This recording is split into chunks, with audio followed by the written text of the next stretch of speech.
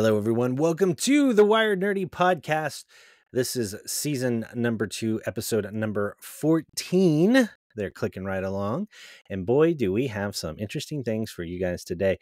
I am Keith. I'm here joined with my good buddy, Doug. Doug, how's 14 finding you? 14's doing good. You know, we kind of stacked up the news. We've been slacking on that. Had a couple of events. We've had a lot going on. Yeah, all kinds of stuff. Got a really good main topic today. Something that I have a little bit of experience in, but I really want to hear what you got to say.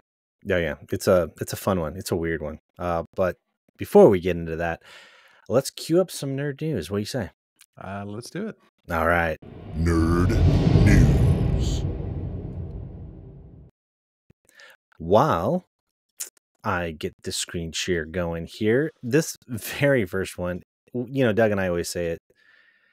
We always have to have something with artificial intelligence. And part of it is us speculating just exactly what could go wrong. And if you put artificial intelligence in the wrong hands, and it's already beginning. Do you want to take this one? Yeah. So, gym teacher accused of using AI voice clone to try to get a high school principal fired. Yeah. Wow. I mean, the title says it all, but it happened in Baltimore. Yep. They believe a recording that was circulating on social media was the start of all this. Unfortunately, racist and anti-Semitic comments that were made were fake. Yep. The use of AI there. So they made a deep fake of the principal's voice. Yep. And then created a voicemail of some sort with anti-Semitic and racist rants, which of course the principal did not do. But this is scary because we're already in the age of misinformation, and now AI is going to blur that line, especially heading into election year and all the wars going on, and then people using it for this. This is the dark side of unchecked AI. Now, I don't know how you're going to be able to control it. I will say this, and I wanted your opinion on it. So the same technology that this guy used to clone a voice, somebody can take and replicate your voice, and a scam's going on where they will call and sound like you. So they can call your mom, Doug, sound like Doug, and say, hey, I'm in a jam. I need you to send me some money, blah, blah, blah. And it sounds just like you. And the cool thing is, well, it's not cool, but it's interesting. If your mom asks questions, it's able to respond in your voice because, you know, they can even use a learning language model that understands what she's saying and can answer questions. So one of the things that the law enforcement are now saying that as a family you should do is have a safe word or code word. Yep. And it reminds me kind of like when we were kids and they say if there's a fire in the house, you need to have a plan of, meet by the mailbox to get out kind of a thing.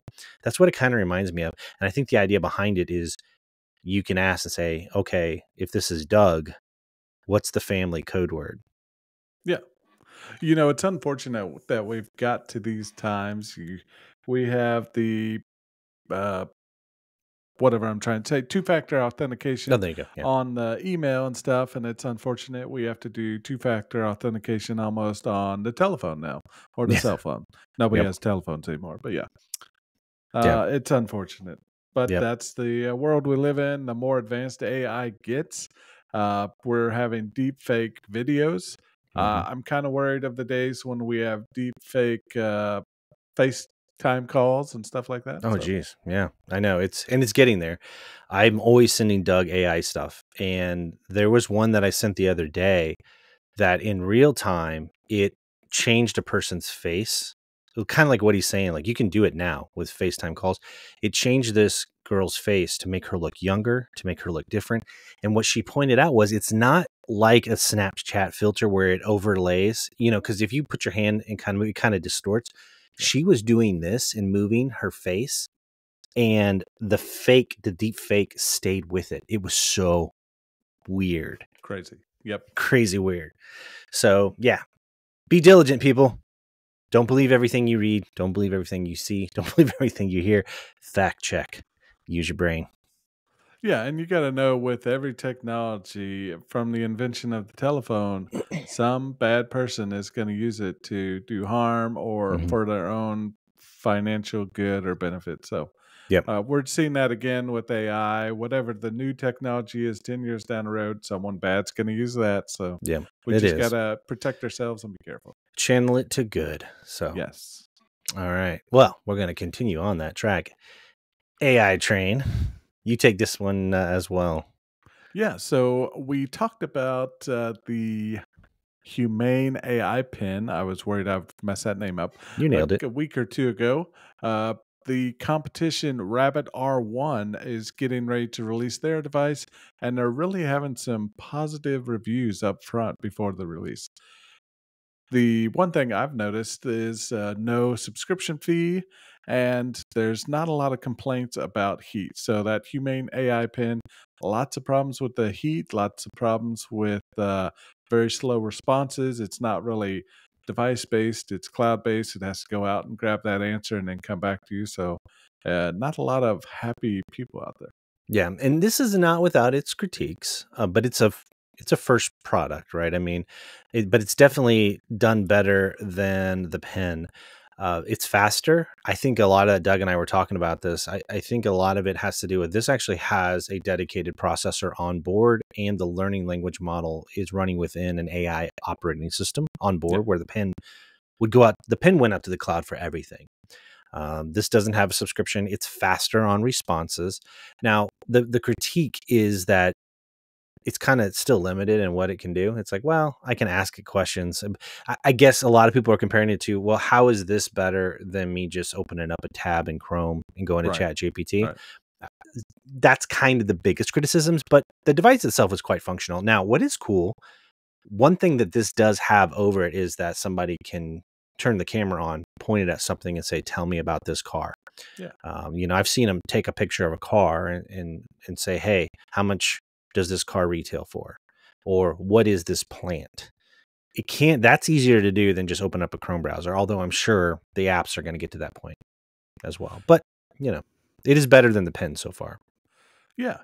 Looking into the numbers, this cost $199.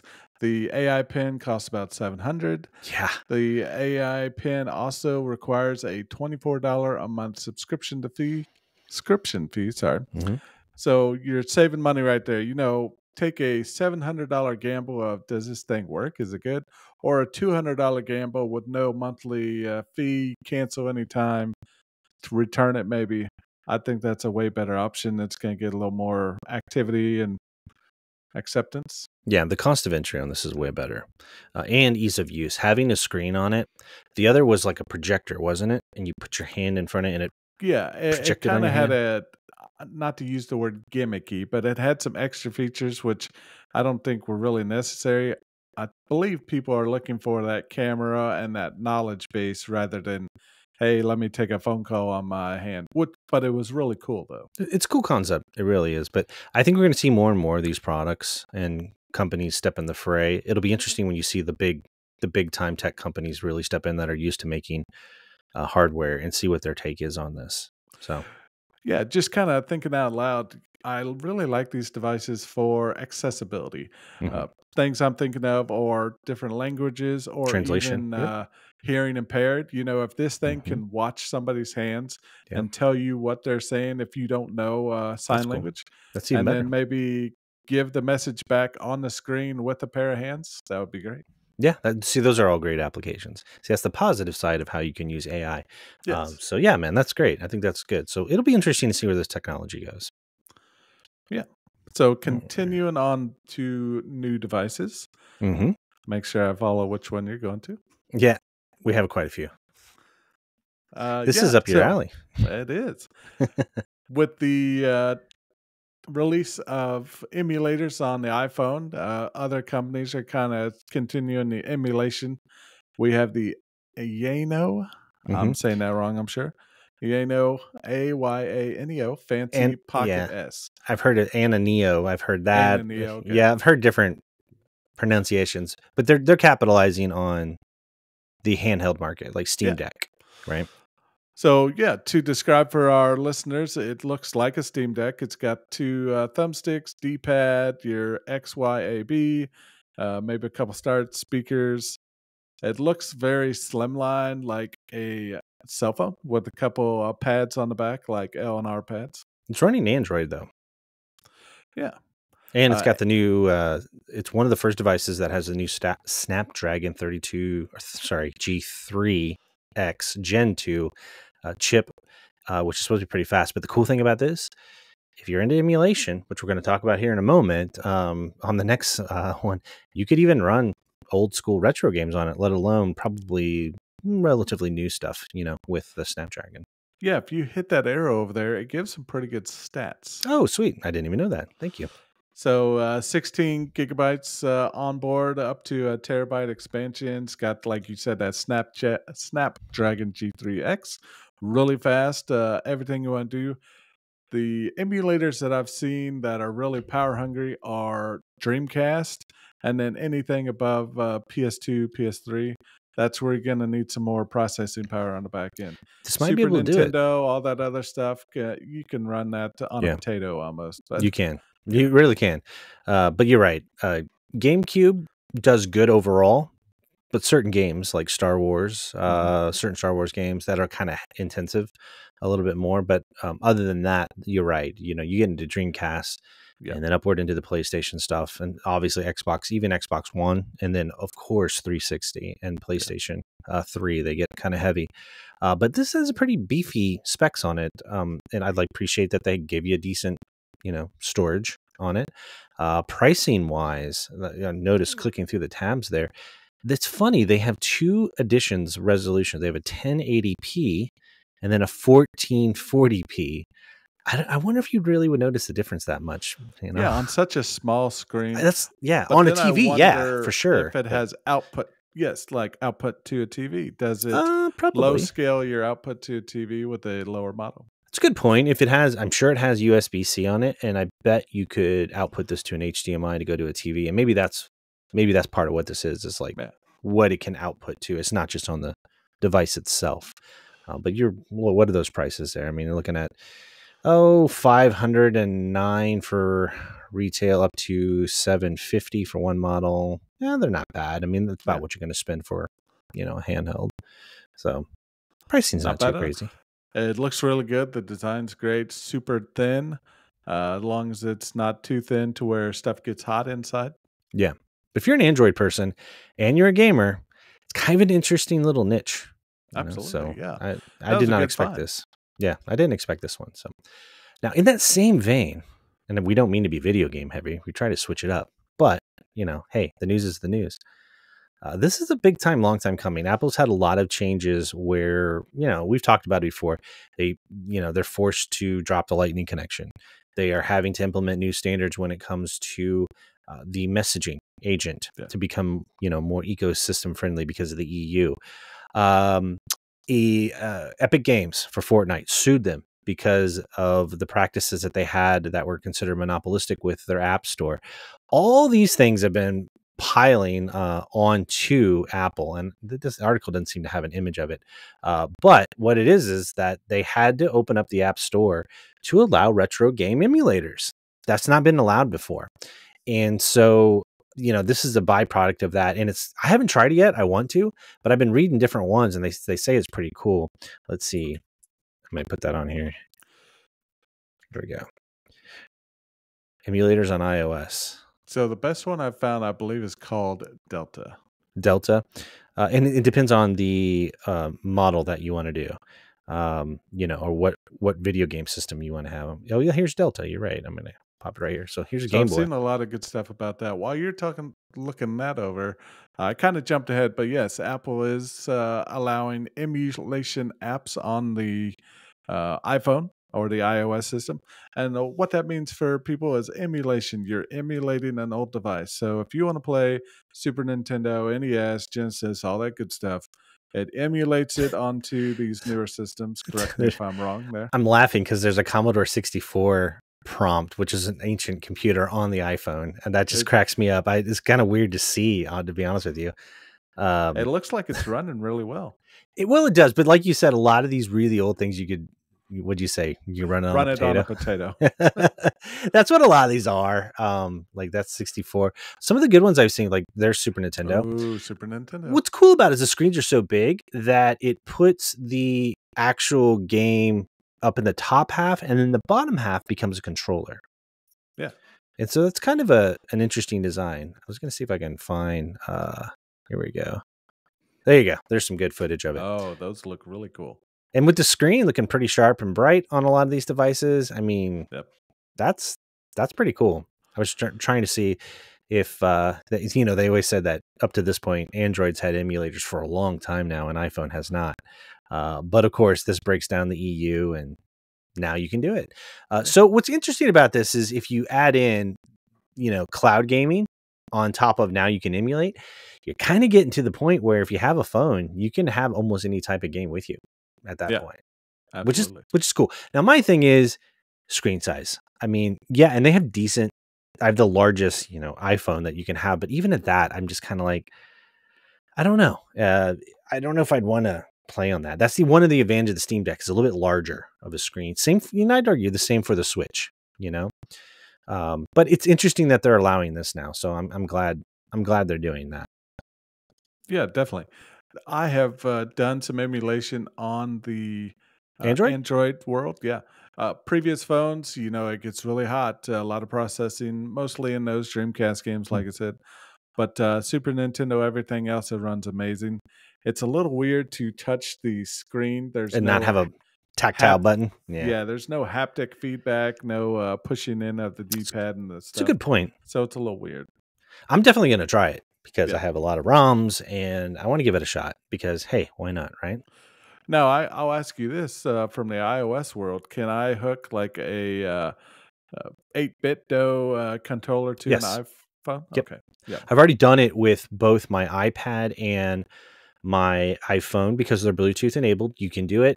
And what's cool about it, I used it with the Steam client they have where you can stream from your gaming machine to a device, and I've done that. I also did it with my PlayStation 5, and I connected. Your iPhone? Yeah, and to my iPad, in any of those. And what's cool is I've used a PlayStation controller I synced. I've used my 8-bit DOE controller. I have had numerous controllers that I have synced very successfully to. So you could easily on your phone just sync one of those controllers, and I'm assuming there's control options where you go full screen on it, and you wouldn't have to use the on-screen controller. Oh, very nice. So yeah, it'll be cool. I'm gonna give it a shot. I'll report back how it is. Absolutely. That's cool. That's something new. This next one's nuts. I'm going to say this before we get into this. I feel like since we started this podcast that every single time we do the news, humanity is pushing technology to what we used to see in the movie theaters of what led to dystopian world-ending stuff. You know, like Skynet used to just be like with Terminator. Oh, that's not going to happen. You know, like the stuff you see in Black Mirror. Nah, that's not going to happen. Walking Dead. That's not going to happen. I swear to God, every single week, there's something in the news that's like, well, that's not a good idea. You know, it's like, oh, you know, we found something underneath the pyramids. Let's open it. Right. This is in that line. So they took a robot, like a Boston Dynamics robot that's like Spot, which is the four-legged creature that the military actually uses, and they put a flamethrower on it. Because of course, why not? Because we can. And what's funny is it makes a point that flamethrowers are legal in most states of the U.S. because it's deemed okay for snow removal. Because that seems super efficient for snow. They even have a laser sight on the thing. And look, can you imagine this patrolling your yard? I know our friend Matt would probably get one of these and have it patrol his yard and with a laser sight and a flamethrower on it. Now, I wonder if it like fries a mole. Will it kind of rotisserie it for you? Probably. Moles are underground though, man. I don't know. I'm But sure yeah, they have it like catches it. I'm sure they have a robot that can dig and then throw it up. I mean, this is insane. And then here, I'm going to skip ahead to this video. When you see this thing fire its flamethrower, look at that. It's like a 20-foot stream of fire. You could set a forest on fire with this thing. Now, you say that would be interesting for controlled burns. I know our conservation Did you see it department. jump? He just jumped in the air. That stopped Sorry. me completely. I did not mean to interrupt you, Doug. No. I want to rewind this. That was crazy. It's So why does it need to jump? That's my question. so it kills us more effectively when it becomes sentient. Oh I'm my sorry God. to interrupt you. I did not expect in the video No, the robot to that's jump in crazy. the air while shooting a flamethrower. I take back my comment about helping the conservation department. I know you're trying to put a positive spin on it, and this thing's doing like ninja moves where that could totally kill humanity. Yeah, we probably need to watch out for that. And that's a good 2 or 3 feet. It wasn't even a run. It did it straight off the ground. It just jumped in Can the you air. imagine if it's got some speed built up? Why does it need to do that? It's so scary. Yeah. So to your point, maybe this Yeah. could be used to fight fires. Yeah. You do a burn line in the woods to kind of stop a fire. Can you imagine the robot wars you could have now Oh my gosh. with these new ones, BattleBots? And my wife and I love BattleBots. We Take are 2 of fanatic these. fans. Oh, yeah. Strap some weapons on them. Yeah. Just wow. Hope they don't get out of the cage. No, hope not. They could probably jump out of the cage. What a great but scary story. Oh my gosh, this is nuts. Anyway, this was too good to be true. We had to add it. It's stupid where these things are going. Not to mention Boston Dynamics. We missed this. They have a new robot. They retired. That thing is freaky. We're gonna just go there. You gotta show it now. Yeah. There we go. It's even one of the top searches. It's the This new thing Atlas. bends over backwards. Now watch this thing get up. So it's on the video feed. It's laying on the ground, prone, flat. It twists its legs up like a scary movie, and then raises up. Oh yeah, that's not right. Its body is not as thick as the prior one. It's more streamlined, more agile. It's got like a screen on its face now, or at least it's got the ability to have more cameras on. I think they'll put a screen on it eventually. Yeah, man. We're gonna die. So what we need to know is Boston Dynamics is Cyberdyne. Well, they are associated. I mean, they've been working with DARPA, right? Yeah. On a lot of this stuff. So I don't know, man. Although, let me ask you this: if you had this guy, he has articulating fingers, let's just say, and he's smart. Let's say he's got a ChatGPT integrated. Would you let him in your house? I mean, we're talking. He could do your laundry, Doug. Make your bed, do your dishes. I mean, wash your car. I don't know. So Mow I'm your looking lawn. it up right now. Paint your So- house, fix things. It would have to have, and I had to look it up, Isaac Asimov's 3 laws of robotics. Yes, First I law, agree. a robot may not harm a human being or I allow a agree. human being to become harmed through inaction. It's a great book, by the way. Yep. Yeah, and iRobot. I'll let you read second law, third law. But Yeah. as long as it has his laws, I think we'll be okay. I had read that in Japan, they're early adopters of a lot of robotics. Did you know that they use the Asimovian laws in a lot of their robotics? I'm glad they did. And they embedded it in their coding. Yeah. So, yeah. I don't know. Unless you I always got said, an iRobot situation. if I was an old man, like invalid at home, what a great caretaker. Yeah, if that thing is safe enough to pick someone up out of bed. Yeah. Well, they're talking about using them in hospitals Yeah. for that very purpose, to move patients safely. I mean, Peaceful purposes. yeah. Is what I don't would like. You're right. If it was peaceful, I totally would do it. Boy, we're going to become really lazy if they start doing all of our work and all of our thinking. I do like Wall-E, but that movie tells us a lot. Yeah, it's a cautionary tale. All right. Wow. Let's end this on a different note. You added this one. I'll let you talk about it because these are Elgato products, which huge fan of Elgato products. I'm using their camera. I'm using their key light. I'm using their Stream Deck. Yep. Is your microphone an Elgato, right? Yeah. Elgato mic, camera. I have a light as well. I have a Stream Deck as well. So they have a new one called Neo. What is this? Yeah, so it's a whole new product line. It looks like it's nice and cute little stuff. They've redesigned their mic, lights, camera, and Stream Deck, kind of all one product line. that all looks the same. It looks so cool. Now they went with white. I'm sure they have it in black. Yeah. Um, Now that's really cool with the camera because I've got a clip-on yeah. piece blocker. I believe you do too. So I love their camera. It is the best quality. it works amazing.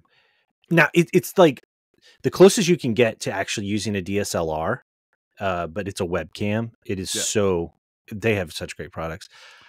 What is that? That's a really cool device. It's like a dock with where you can play video games on an iPad. They designed a new dock that I actually looked at, and it moves. They have one for your like a boom mic, really, and then they have one for other devices as well. You're gonna make me spend money, aren't you? You jerk! Why'd you put this in here? My bad. Because I've been thinking, I got this honking Blue Yeti, and it's amazing sound, but it's kind of big. I don't know if I could get something that had this sound quality and smaller. Well, look at that mic; it's tiny, but if it sounds like yours, hardly no space at all. See, I like this huge the key light that they. Yeah, I like that key light had one thing I don't like. On the side. It's got buttons you can adjust the. I have to use an app for mine, and I'm not a fan has an of app that as well. And I'm not a fan. Pain in the butt. Yeah. I'm not a fan of that. But speaking of light, I am so sorry to the fans. I did not turn my arcade on. Oh my goodness! I just let our super fan know. You know who you are. That I'm sorry I didn't turn the arcade on. Sacrilege. Well, anyway, back to the topic here, man. Elgato making cool stuff. I'm gonna check this stuff out because they make neat stuff. And actually, I even have an Elgato screen behind me. You know, guys know I don't have a cool room like Doug. I don't make Doug money. Cats over here. Look at that. I don't make Doug money. That's a joke. Actually, no. I have kids. That's why I'm poor. But I don't have a cool room, so I have to rely on. But I have an Elgato screen, and it retracts and rolls up and down, and it helps with the magic. So they make great products. So I'm glad. Hey, I would like to say that all the stuff behind me is because of you. So I appreciate you helping me decorate my room. I don't think your wife maybe would not like the that. cat, but everything else. Well, I know Brian's hooked you up with some really cool swag there in the background. Yeah. So that helps. But anyway, all right, that does it for the nerd news, man. I'm gonna quit that share, and we are going to go into our next topic. Now, I want to preface this next topic. What we try to do, we have a wide variety of people who are into video games, comic books, movies, sci-fi stuff, book nerds, but we try to alternate where we'll say, okay, well, you know what we've been heavy on movies. Let's do a game one. We've been heavy on games. Let's do a TV show. Heavy on TV shows. Let's talk about a technology type. We really try to mix it up. Yeah. Now we've been heavy on video games lately because we just last weekend went to the Retro Game Con, and I know not everybody's into video games, but this is a unique niche thing that Doug brought up. If you love cheesy B movies, and even if you're not in video games, this may be your thing. There was a brief moment in the 90s where, and it was around the time CDs, compact disc for all you youngins out there, came around and storage capacity increased. Well, the minute storage capacity increased, not only did movies start to make the switch from VHS tapes over to DVDs and to CD-ROMs, video games in the 90s went into what was called full motion video. And they just made all of these games as fast as they could. And Doug brought this up as something that he was kind of interested in checking out. And I played tons of them because I was a PC gamer back in the day. So a lot of them were on the PC. Now, if you had a Sega CD, which a lot of these are on Sega CD as well, we want to showcase some of them. And Doug, I'm going to let you just launch into like what got you into looking at this. And then you can watch a lot of these videos on YouTube, right? You don't have to play the game if you don't want to go find it. No, not at all. So what got me into this all the way back in the beginning was Space Ace and Dragon's Lair. You know, you see these games at the arcade. That's really colorful images. And then what really caught my eye, though, is I swear I've seen this artwork before, and I have. So the artist for those games, Don Bluth, made several movies. You know, growing up, I loved The Land Before Time, Five Goes West, I think All Dogs Go to Heaven. But Back on Track, he made the artwork for these games. And it's just like watching a movie, but they were so hard. I don't know if you ever played these in the arcade, but there's certain sequences in this basically cartoon movie that you have to push a button to make the cartoon movie go ahead. That's a rough depiction of what's happening, but they were timed events. Yes, and so thank it's you. like you're watching the cartoon and you had to hit up or down, and they had very little direction. The arcade was hard. Now the footage I'm showing now is Space Age, and it's on the Sega CD. Yep. So this would have been on home consoles, but you're right. Like playing one of these games is like choose your own adventure. They were hard. They were very, they don't very give hard you a games. lot of time to make a decision, and you have no idea what decision to make. Correct. But they were, I mean, the games were beautiful. I mean, the Oh, other one yes. was Dragon's Lair. And that was, you know, one of also an early one. Both of these were on the arcade first. And this is also Sega CD, if I remember correctly. So these games are really, really good. And it started with doing this as a cartoon. But then they decided, okay, now that we have all the storage capacity, let's start doing this with, you know, the full motion live action people. And those are some of the other ones that we were talking about. Now, I did find both of these games were really hard. The artwork, honestly, it kind of reminds me a little bit of heavy metal in some way. But you're right. He Don Bluth, he's well known for all of these. But I never was huge fan of these games. I loved the way they looked. I saw it on a Commodore Amiga the first time, also on an arcade. But they were too hard. I wasn't very good at them. Yeah. So going back to other FMV games, whichever one you want to start with. We're going to start with Starfleet Academy. Absolutely. What was interesting about this, the acting is so bad. So the idea is that you are a cadet in Starfleet, and they use these full motion video sequences all throughout it. And they even had actual members of, like, you know, Star Trek, the original series. We're talking good old fashioned James T. Kirk there, William Shatner, Sulu, the guy that played Chekhov, George Takei, I believe Scotty, James Doolittle was in it as well. I'm playing it on the screen right now. And they did it all on blue screen, like kind of like what I have, but like really cheesier, like what weather people had. So the backgrounds were all digital, but they would put the people, you know, in. You can kind of see that on here. Now their acting was good because they're actual good actors, right? This is one of the more higher quality ones. Now they had in the game different characters, and I'll bring that up like this. They weren't very good at acting. You know, if you saw the original cast, they were awesome in the game. But some of these characters were just like, they were so bad at acting. Their dialogue, you can tell they're like reading from a cue card. I don't know. It was so bad. But it is fun to check out. I don't know if you ever saw this one or not. I have not, but I like it. It looks good. I don't know about the acting. It's by Interplay. Yeah. Interplay did Fallout 1. Oh. The one thing about FMV games is it's almost like a movie, so you don't really know control-wise what you're supposed to do. So games nowadays, they'll highlight a pickup or they'll give you a map. This is an actual movie that you're playing in. And oftentimes, the live action didn't mesh with the digital backgrounds. I don't know, the art. So you can kind of look on the Star Trek one. It's very cartoony, but you have real people on top of it. And you're right. Some of them were timed events and things like that.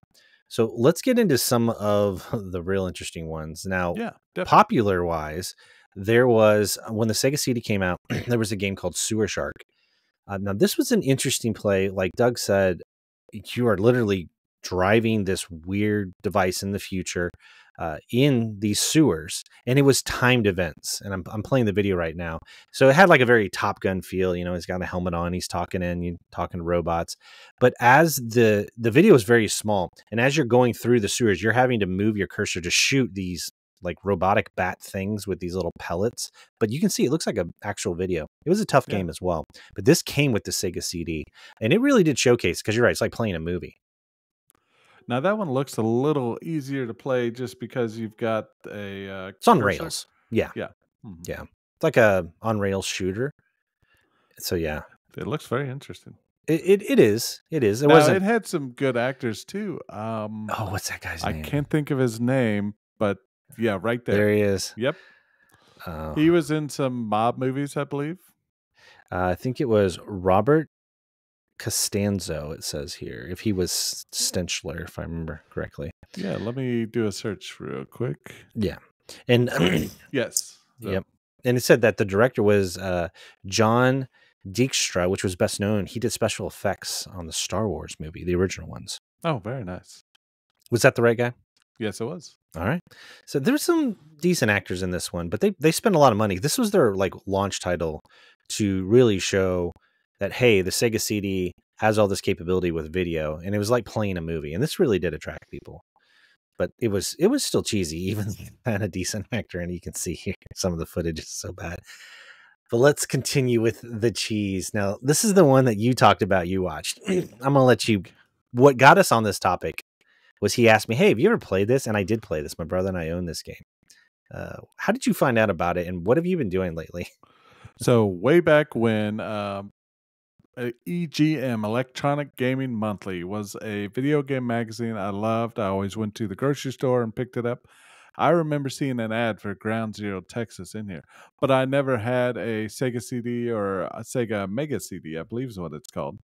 And I always wanted to. And then one day last week, I see an ad for Ground Zero Texas on YouTube.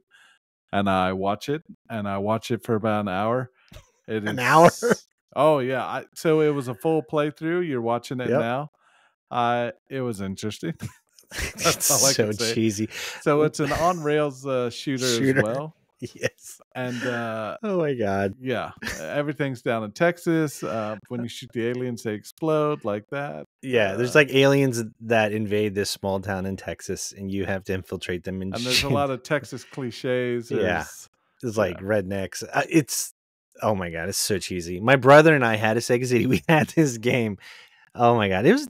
I never beat it. It was a tough game, but I was younger. Oh gosh, it's so cheesy. And the suits that the aliens wore was so cheesy. The acting was terrible because they're talking like right at you, breaking the fourth wall. Oh my gosh, it's the concept is a little town in Texas, and these aliens are adopting human bodies, and you don't know if it's an alien or not. Yep. And then you set out these sentry cannons. You're not even like walking around with a gun. These sentry cannons are observing these different areas, and you have to switch between the cannons to observe, and then you have to guess or put together who may be an alien in disguise because they could be disguised, and then it ends up in these shootout moments where there's cheesy explosions and. No, I'm sure this was kind of their first attempt at a light gun shooter. Yeah. But something's going to happen because the music cues, and then this person with these little brackets on each side of his body come out, and you're like, that's a clue. Yeah. Yeah. It was interesting. It was an interesting playthrough. I told Doug that there's actually a nuclear version of this, which almost seemed like a second version of it. I don't know if I have another hour for that. I don't know. But you can watch this on YouTube if you want to watch a playthrough, which is kind of fun. Now, in that same vein, talking about we had a Sega CD. We also had this. I played the crap out of this, and I was terrible at it as well. It was also a tiny event, Tomcat Alley. If you are into Top Gun, you basically fly one of these Tomcats and play in the video here. And it's kind of on rails as well. It was timed events where you had to shoot things and fire missiles at the right time, and it would take all of this footage of the jet and you in your cockpit, and you can tell they were blowing up models, and they would interweave it throughout the game. The thing is, the acting was just so bad. When you would get back to do your mission briefings, they were trying to be all serious and intense, and the acting is just terrible. Terrible acting. And you had to make choices in the game and dialogue, and it's just so bad. Sega CD. The models. I'm sorry. It's so cheap. Oh, memories. All right, let's go on to the next one. This was an arcade. Did you play this? Oh, I love this game. You take this. This was a shooter as well, right? With a light gun? Yeah. Now, I may get some hate, but I think our local Pizza Hut had this game, or Mazio's Pizza had this game. And they did? It was amazing. I didn't know that. I didn't know they had this. That's cool. Basically, so to set it up for those, it's a Western shooter. I believe the arcade cabinet, I'll look it up, had 2 guns. And you'd kind of get a little storyline, go out and clear the bandits out in this town. And it's also super cheesy. I mean, you can just tell by the footage. Yeah. The acting is overacting. Oh my gosh. It's like a really bad show, you'd see it like Silver City or down in Branson, Missouri or something, you know? And I think it had a lot of different spinoffs too. Yes, it did. It had some sequels as well. Uh, boy. All right, let's get into some controversial ones. Have you ever heard of Night Trap? I have, and I can kind of explain it or let you go, but it got the attention of the United States legislature. It did. It's a terrible game. It's so Terrible bad. game and kind of racy too. It was. I'll give you the premise. So the idea is that there are cameras all throughout a house, and you have to click on each one of the cameras, and then there were these timed events, and you would watch these scenes play out between girls having a sleepover, and essentially you had to try to catch these, what it was weird, called vampires, which was just dudes in like wearing all black, who had these weird contraptions that would put around the girls' necks, and sometimes they were in their underwear. But it was considered very racy because of the way they treated women, sexual innuendo suggestions about rape. Uh, I don't know. It's so cheesy. When you go back now and you look at it, you're like, wow, this doesn't seem as bad as they were making it out. You know, women in lingerie. I mean, there wasn't full blown nudity in it, but this was one of the very first games. I mean, they had this on the 3DO, which was before the Sega CD, and it was controversial. And there was a whole thing about it getting banned because, you know, people thought it was inappropriate. And what was interesting, it says that Night Trap was originally developed for the control vision system called Nemo, and it used VHS tapes instead of cartridges. But then, of course, there was a resurgent whenever CDs and discs came out, because obviously it's a lot quicker and easier for it to do it. And it was one of those things that just caused so much controversy. I put this in the vein of Mortal Kombat. You know, Mortal Kombat came around, pulling hearts out. People were throwing a fit, and Doom. Everybody's like, oh my gosh, these games are out of hand. I think this kind of got a lot of flack for being racy. And, you know, then news media outlets pick it up. Playing through it, it's not a good game. No. I didn't think it was a good game. And it's not fun either. Yeah. You I've think, watched the playthrough of it. Well, you think it's going to be all racy too, or like, oh, what's going on here, you know? It's not that big of a deal. I think it's a byproduct of the time. It's kind of like you go back and play Doom. And I get it. At the time, you had never seen anything like that before. But yeah, I don't know. It's a weird game. I'd never really fully understood it, to be honest with you. Yeah, you know, I won't spend too much time on it, but it definitely got the attention of the federal legislature, along with games you said, Mortal Kombat, Doom, all this violence in video games. They were worried about the youth, and they're still worried about that with Grand Theft Auto and stuff. That's a whole nother show, but yeah, it is. But this is kind of in that same vein. It's just that it was deemed as a negative influence on kids, and so I don't know. I never saw the controversy even back then. But all right, let's do some positive ones. I played this first on, I believe it was a Commodore at a friend's house. Seventh Guest. Now, what's interesting about this, it was actually a very good game. They would do these full motion video sequences. It was a house, and there's all these ghosts essentially, and they would play out this scene, and you had to figure out what had happened in the house. But what was cool is they had puzzles, like actual really good like puzzles you had to figure out in the game in order to see the next sequence and to figure out what's going on. They actually remastered this. Night Dive Studios remastered this recently, and they ran the video through a composite and made it more high res. Oh, and so it's actually a really good game. Did you ever mess with this one at all? I did not, and I haven't heard of it. It looks really good, actually. The puzzles and playing cards now. Yeah, it's different because it didn't rely on the full motion video for the game part. That's where they were smart. They actually use like 3D, and they'd have like you said, cards, or they'd have cans of soup aligned. You have to spell out things, or you know, a clock, chessboards. Creepy looking too. It is. It had a vibe to it. The acting's terrible, but you know. But this was one of the better ones. This one's hailed as one of the better full motion video games. Another one in that vein is Phantasmagoria. It's also supposed to be kind of creepy. Now, this was, I didn't play this one very much. It was kind of a point and click adventure game, but they had these sequences of video throughout it, and it was supposed to be kind of creepy. What was unique about it was they did motion capture on the character that you're clicking and moving around. And so it was actually what you were moving around was a video of kind of a person moving around. And then they have these terrible acting sequences in between. Now, I never played this one, but I've heard it's actually not bad. So, oh yeah, it also got a little bit of flack for being a little racy. There was a few like not sex scenes, full blown sex scenes, but there were, intimate scenes that they thought shouldn't be in video games. So yeah. All right, we're getting to the end of the list. I'm gonna let you take this next one. Area 51, man. So many hours on this. I've got it on the arcade cabinet behind me, but I don't have a light gun. Area 51. So you are a responding force going to Area 51, which the aliens have broke out, and more aliens have come to rescue their captured brethren and fallen. Really good. It's a light gun game. For those that don't know, light guns shoot.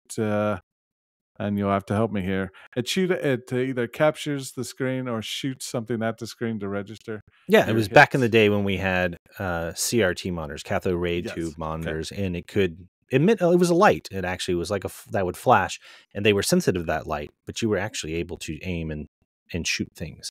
Very popular with arcades, and of course, the Sega CD had versions of it. This game looks really cheesy.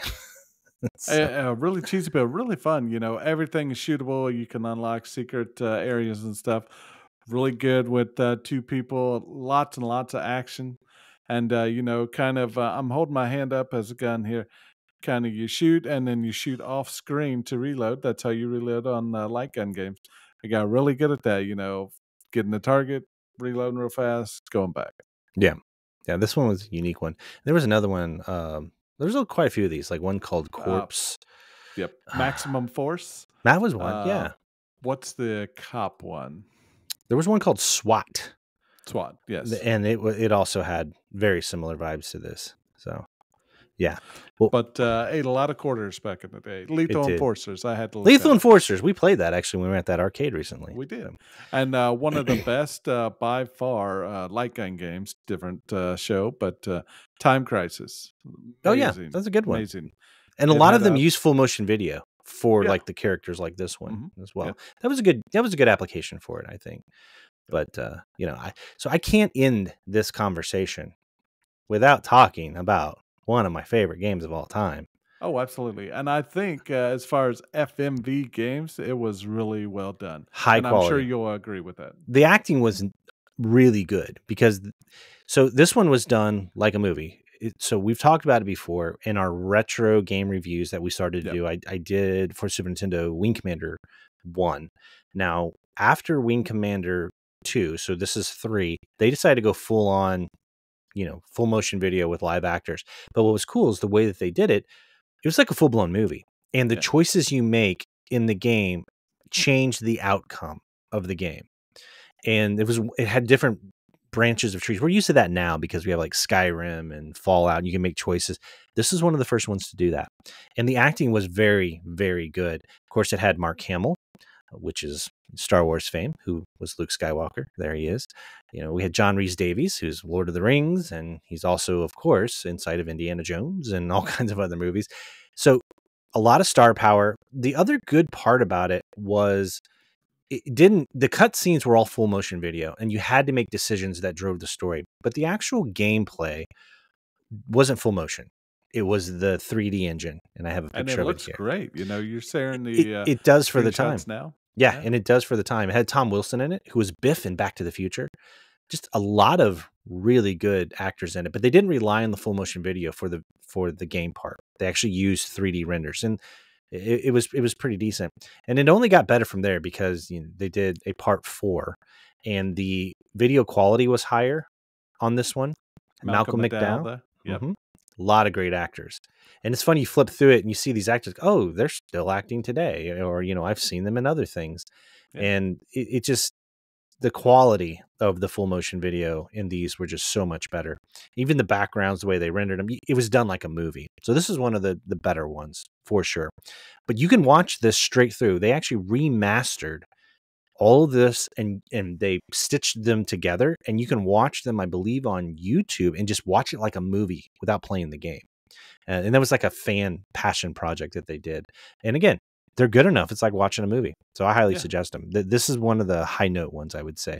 So you can be both entertained if you like if you like cheesy B movies, you can go watch Texas Ground Zero, Texas. Or if you wanted something a little more high quality, you can watch yourself some Wing Commander. Absolutely. I have just added that to my watch later list. So. Yeah. And they're good. They're good playthroughs. But this was a unique topic, and I wanted to tackle it just because it crosses the line between not just video games, but also movies. And we cover, of course, both here.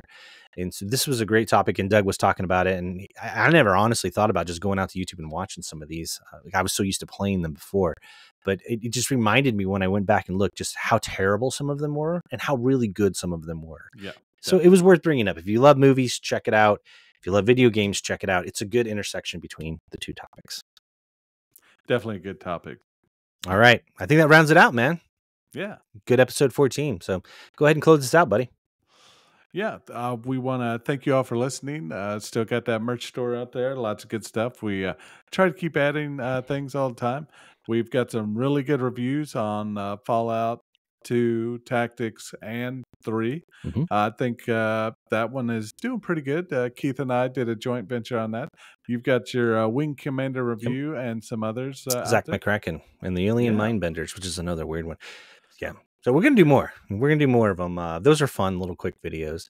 But of course, as we mentioned last episode, as we head into the summer months, we both have a lot going on. So we'll try to stay consistent with posting. So stay tuned. And if you don't see a full blown episode, we may either do Warp episodes or we may have a few more retro game reviews.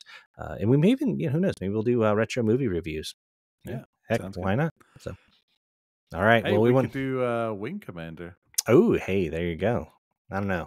Everybody's going to get sick of it. I talk about it so much. So. Yeah, All right, everybody. You have an awesome, awesome week, and we will catch you on the next episode of the Wired Nerdy Podcast. Thank you, everyone. Take care, and God bless. See ya.